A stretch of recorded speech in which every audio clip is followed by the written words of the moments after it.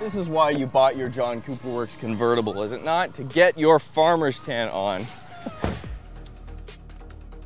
Welcome back to the channel, you guys. My name is Marcus. You guys already knew that. Here in front of me is the refreshed 2022 Mini Cooper John Cooper Works, okay? This one we're driving today starts at, yes, $43,000 Canadian. As tested, it is $54,000 Canadian. On the exterior here, we've got a few different changes. This one specifically that we're driving this week has been spec'd in this exclusive to the convertible Zesty Yellow, okay? In some lights, it looks incredibly bright and yellow, and then in the shadows, it kind of has a hint of green that comes out too. Lots of attention, lots of attention, and you can see here, you get a few different changes as far as the outgoing John Cooper Works goes. You get this kind of new, although it is not a real intake here, it covers up the actual front bumper here, or the front bracing here, and just creates a more open look to the front. I mean, it is definitely more aggressive, the edges here. So let's get in, we'll go over the stats, and most importantly, we're gonna see how it drives.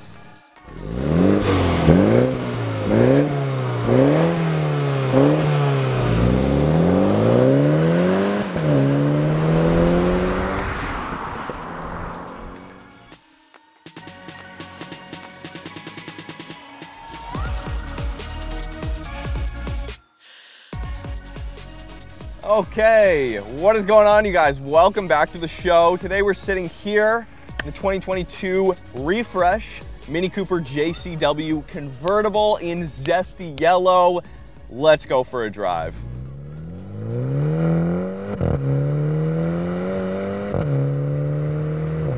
Minimal torque steer and a great package if you're willing to drop a pretty penny and you don't have any interest for one reason or another in the GTI or other competitors like the Veloster N. So here we have a mid-cycle refresh of the Cooper JCW. Now this is a step down from the GP. It does not have the option for that completely insane and just over-the-top wing that you can spec the GP with. It does come with a number of options that kind of make this a real driver's car. The first one I absolutely noticed was the suspension. Now, JCW's, John Cooper Works, if you don't know, are targeted at the hot hatch enthusiasts, are targeted at the drivers who want to squeeze a little bit more fun out of their daily commute and a car that can be taken on the back roads. Although the JCW, and especially in this Zesty Yellow, in my experience driving around over the past week or so in this car, this is not a car for an introvert. 226 horsepower, 236 pound-feet of torque out of the BMW 2-liter direct injection inline 4.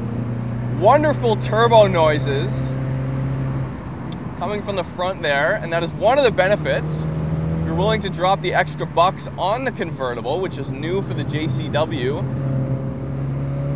then what you get is a barrage of turbo sounds when you expect them, and exhaust crackles out back when you do expect them and when you don't expect them. All right, you guys, unfortunately no launch control on the Mini Cooper. Mainly my guess is because this JCW, the refresh, does not have a dual clutch. It is not an 8-speed DCT, it's an 8-speed automatic transmission. That being said, it's pretty well tuned here, so.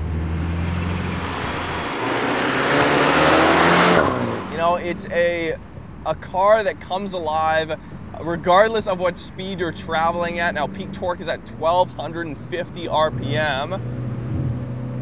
Wow, lift-off turn-in is incredibly real. I haven't driven a front-wheel drive car in a hot minute, but I can say this, jumping out of the Mini Cooper SE, the all-electric Mini Cooper S of this generation, while the center of gravity is technically lower in that vehicle, you really feel the handling characteristics shine through in the JCW when compared to that car. The E rides a lot nicer. The 8-speed's all right. You know, the reason why they went with the traditional 8-speed as opposed to the DCT is effectively because it cannot handle too much torque. It's not that beefy of a DCT, right? Which isn't a bad thing. This 8-speed is absolutely still responsive. But the transmission's responsive. It's a lot better kind of mid-throttle, half boost, cruising around town. The shifts are incredibly crisp and you actually don't feel the car become upset at all, like right there. You do not feel that shift in weight transfer through the suspension. But when you're closer to full throttle and you're right at the 6,500 RPM red line, there's still like, and this is just inherently going from a DCT to a traditional 8-speed auto, is you still feel a little bit of a lurch. Like there, it has kind of kick to it. If you're not careful, your head begins smacking up against these JCW seats, which, by the way, I have to fix the GoPro. Which, by the way, I really enjoy these seats. I love these seats. The materials are great. Alcantara, pretty much everywhere except on the side bolsters. Those are still cloth. I find myself a cloth guy way more than a leather guy, and I'm not sure you can even spec the JCW with leather seats. So that's the thing. And one of the things that I notice is they carried over this really large, thick steering wheel here, which I like. I don't know, some people find if a Mini's small, a Mini is playful, a Mini's cheery, it's supposed to be able to just toss it around, grab the wheel, oh, here's a corner, boom, steering input, kind of guess as you go, right? But in modern Minis, that's just not the case. So having a thick steering wheel like this to bring in more of the mature BMW feel is just the direction Mini has decided to take here. I really enjoy it. It kind of makes the chassis feel, it makes you feel like you're piloting a more taut car and not just a flimsy hot hatch. I mean, 205s all around, 18s. Little chirp on shift up to third. I can appreciate that.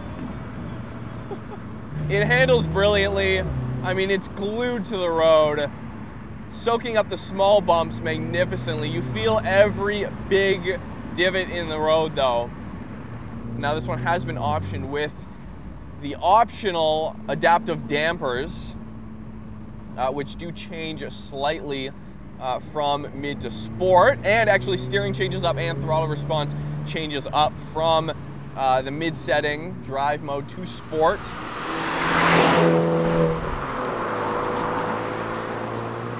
I only ever appreciate top-down cars once I'm in them. When I'm looking at the weight sacrifice that the majority of, as a general rule, that hardtops, weight savings that hardtops have over their convertible counterparts, I just can't get behind most convertibles, especially from a styling perspective. Here in the Mini, it's a little bit different because there's nothing to like fix or change like there are in other coupes and exotics when it comes to the rear end styling portion of the car, top up versus top down.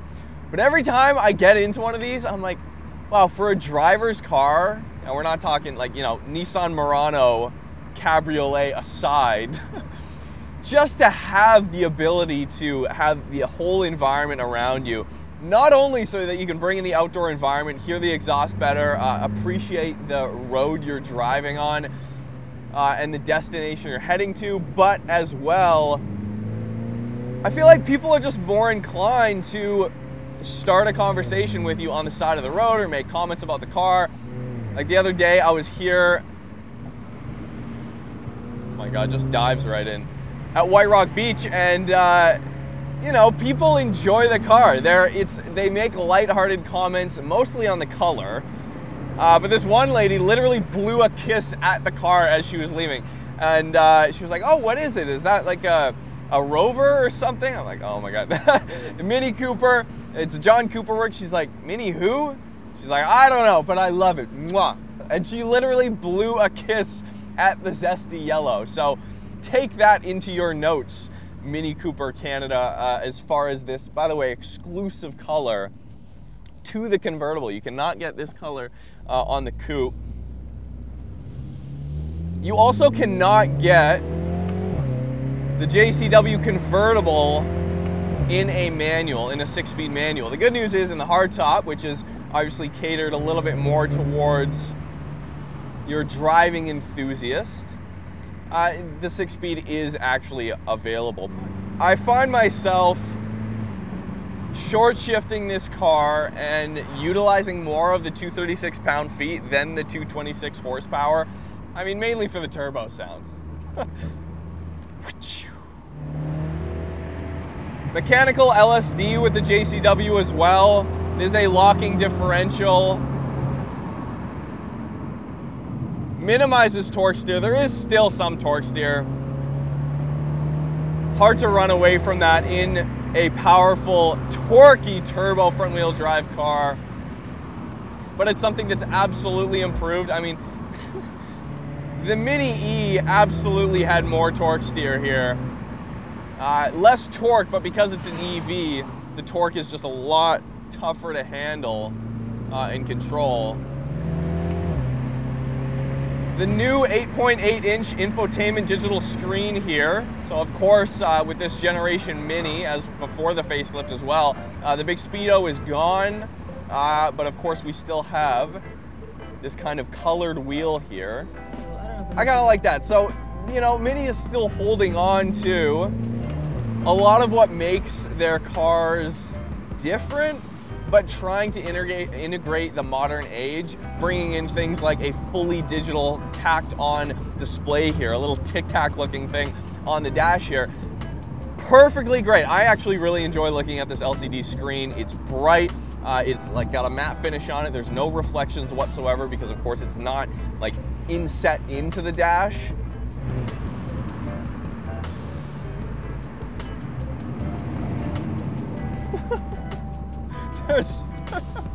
There's grip, but you know, you really got to trust the rear end. You really got to trust the rear end. It's one of those cars where you can trail brake into a corner and basically just on tap, the rear end will just chase you around like that. But especially with 205s, the limit is so small between, the line is so small between a balanced lifting off of the front brakes and having that rear rotate around and complete drift mode and lift off oversteer. Thanks guys for watching. This has been the 2022 Mini Cooper JCW. Hopefully you guys enjoyed it as much as I did. If you're willing to put up with the stiff suspension, if you're willing to spend the money, and also when you put the top down, if you're willing to give up your rear view mirror, I can't see anything. I mean, the trees are nice. Then I guess this could be a good option for you, and especially if you like Zesty Yellow. But thanks guys for watching. Subscribe if you haven't already. Camera just died. Hit the notification bell if you don't want to miss any of our future videos coming up. And follow me on Instagram at Roads Untraveled. You can see what cars we're driving coming up here in the near future. See you next time.